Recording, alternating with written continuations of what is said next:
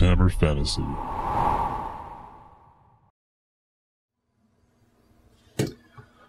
Welcome back to Vidhammer.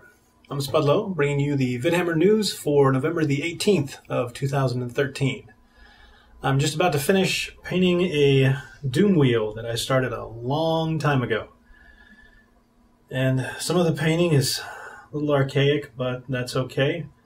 I'll try to do up a little video of me going back over and improving on things, even though this is not a complete model. Some of the pieces of this were actually missing.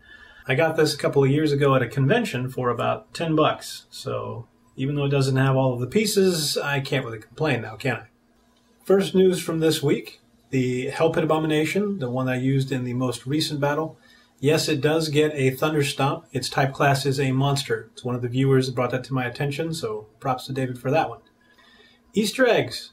They exist in the two most recent videos that I put out, the Battle Report and last week's weekly update. But to my knowledge, nobody has found them yet. So don't give up on them. They're there. One of those Easter eggs actually contains some information about this guy right here. Go back and check it out. See if you can find it. I've also written up a paint list for me of all the things that I want to get finished before Crucible 3 to try to give myself a semi-presentable army for the occasion.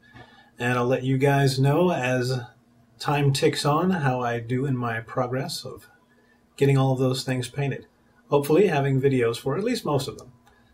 Don't know what my schedule is going to be this weekend yet, so I don't know if I'm going to get to play any. If I do, I'll get the videos up for you. If not, it's just more time painting. That's it for this week. Quick and simple. See you guys next time. Keep fighting.